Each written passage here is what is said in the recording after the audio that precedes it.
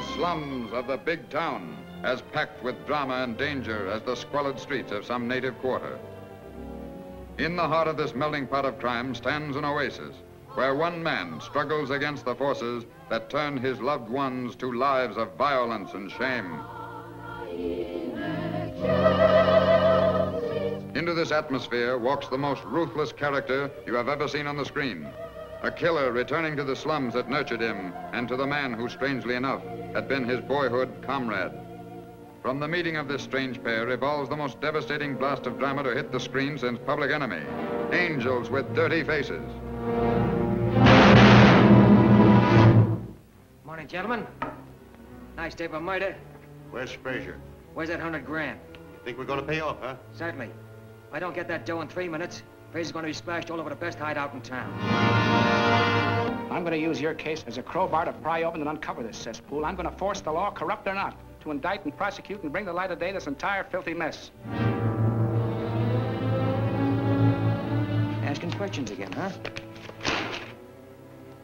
Listen. Some of these days you're going to stick your nose in, you're going to get something in it. Well, I only thought it was... Shut up! Now, look. You don't know anything about this, see? No, I don't know nothing. But you do know what guys get who talk. Yes, Laurie, we both love him. I've loved him since we were kids, 6 years old. Why are you trying to send him to prison for life? You can't do that to Rocky. I won't let you. You see, Laurie, there's all those other kids in the streets whom I don't want to see grow up like Rocky did. You see, Laurie, they have lives, too.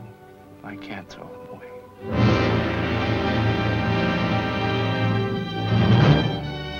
Sullivan picked me up at my home. He's got everything that was in my safe. Account books, receipts, names, addresses, bank books, everything. If he's prosecuted for this kidnapping, he'll talk.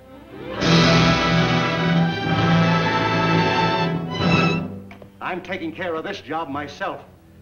Get Blackie up here right away. Now listen, Mac. I don't care how you handle Sullivan, but it's got to look like an accident with that priest. Leave that to me.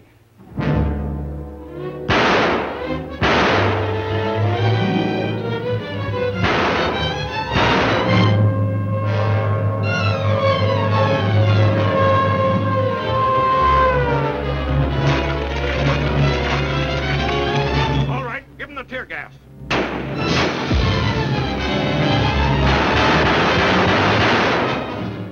Rocky, what are you doing up here? Go on, get out of here, beat it! What's the matter with you? Want to get your skull full of lead? I thought you were smart enough trying to stick your kids in a place like this. I couldn't stand by and watch him shoot you down, Rocky.